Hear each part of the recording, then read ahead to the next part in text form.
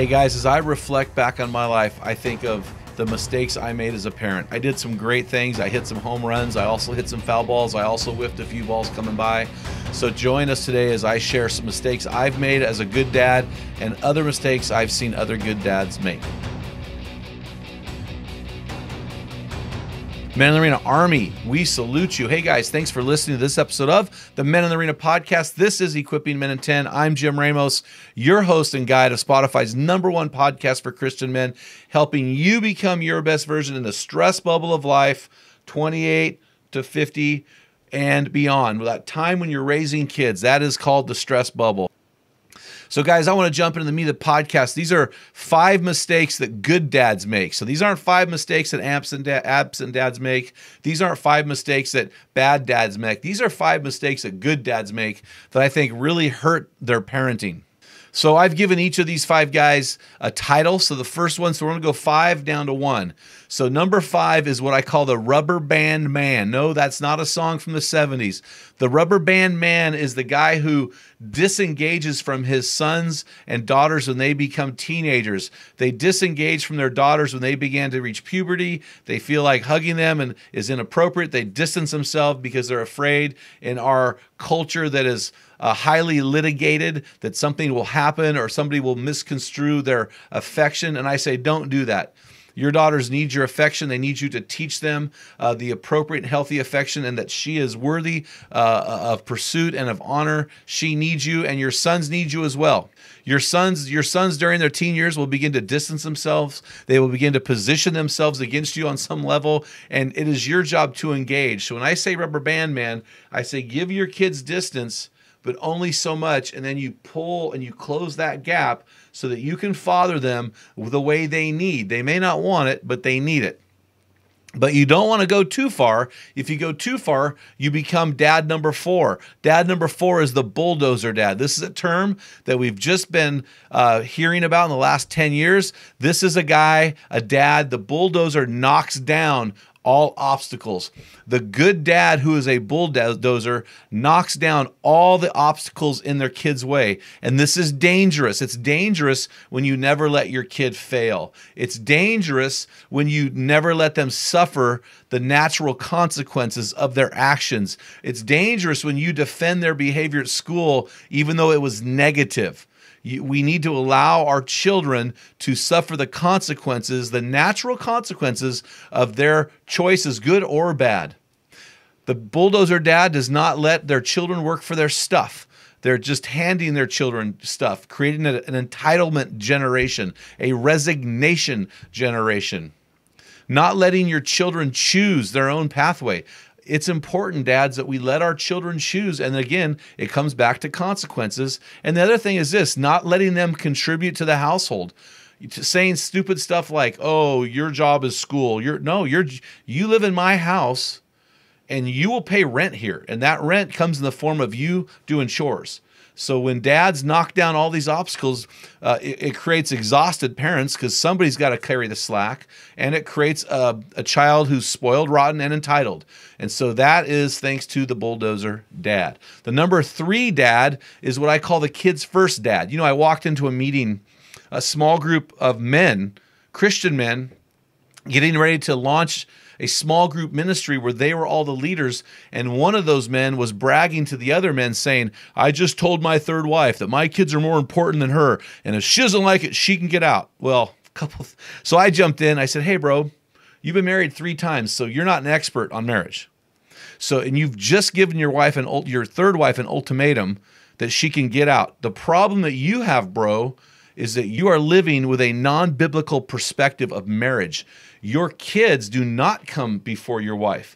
Your wife comes before your kids. If you want to be a biblical man, if you want to be a biblically masculine man, your wife is the most important person on the planet. Your kids come after her. Your family, your nuclear family does not revolve around your children. It revolves around Jesus, and then your wife is like the moon revolving around Jesus. She is second to your relationship with Jesus Christ. So that's the number 3, the kids' first dad. The second biggest mistake that good dads make is what I call the working dad. The working dad believes the lie that all his kids need from him is his financial provision, his resource provision. So he goes to work, he grinds it out. He's a workaholic because he's got to provide more and more for his kids. And if he just provides the resource support of his kids, shelter, food, clothing, if he does that and his wife does everything else, they're good to go. And I would just say that that is not true.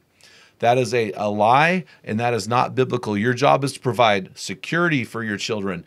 Your job is to provide emotional health for your children. Your job is to provide financially for them. Your job is to provide affirmation for your children. Your job is to provide value to your children. You have so many things that you need to provide beyond the scope of work. In fact, your work will have to be sacrificed to provide some of these other things, like going to your kids' games to affirm your love for them, sitting down once a day and having a meal with them. They need you to provide way beyond your financial goals. The number one biggest mistakes that good dads make, and this is the mistake I made as a good dad. So I've been paid all my life to be a Christian. I'm a professional ministry guy, and so I'm paid to do Christian things, unlike many of you listening. So when that happens, it leads itself to some other potential issues. And the issue for me was, now I modeled my faith, I modeled my service, I modeled everything that I needed to model, but I failed in some areas, and here are the areas. I mean, I've got phenomenal sons, but I'm saying that if I look back on my life where I failed in a couple areas. But let me just lay this out for you. So first of all, Dad, the religious dad does not model a life of worship. I did this well. I was in church. I would engage in worship. I was very consistent in worship. And I think that's important, being consistent in worship, being engaged in worship, letting your children see you pay homage to your Creator in a worship setting, a corporate worship setting, is critical. It's important that my kids see and experience my faithfulness in giving. And this is where I did not show my kids the giving. I would write the checks or send the checks in. And I think that was a mistake looking back. What I need to do, and what I think you should do, is every time you give, that your kids see the check, they see the money, they feel that money slipping out of their fingers, that it's not going to their new football cleats, it's not going to their new musical instrument, but that money's going to God first. And they need to feel the weight of your giving. The third thing is in serving others. They need to see you modeling serving people in the name of Jesus. They need to see you sharing your faith, that you're so excited about Jesus that your faith is not going to be on the defensive, but it's going to be on the offensive. They need to see you sharing. One time we wanted to express our love for our server at Christmas time. We gave her 100% tip. You know, my kids still talk about that. You know, modeling, sharing your faith with others in some way or the other. The other thing that we need to do as dads is to share the stories of God's goodness. I wish I would have shared more about what God was doing in me and speaking to me.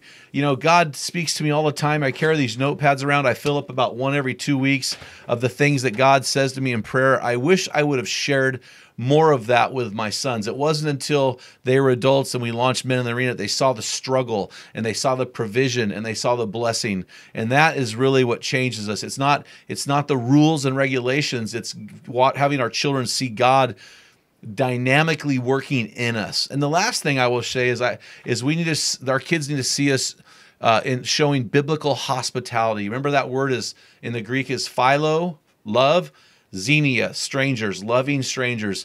We need to be the dads pulling over and helping somebody on the side of the road, picking up a hitchhiker, handing somebody a hamburger who is hungry. Finding ways to serve those people that we do not know. So those are the top things that I have seen good dads fail at. The Rubberband Dad, not engaging. The Bulldozer Dad, knocking down problems. The kids first dad, loving the kids, putting them as a priority over mom. The working dad, who's a workaholic to provide, and that's really all he's doing. And the religious dad, who's going through religious workings and mantras, but he's not helping his kids deal with helping his kids experience Jesus on a personal level. Guys, I hope this episode helped you today. If it did, and you like this episode, please text this link to one of your buddies so he can benefit from the ministry that we're offering to men, helping them become the best version of themselves in the stress bowl of life and in Christ. Until next time, feel the wet sand on the arena floor. Hear the deafening roar of the crowd. Taste the sweetness of victory. Smell the stench of battle. Get in the game. Get dirty. Grind it out and be a man.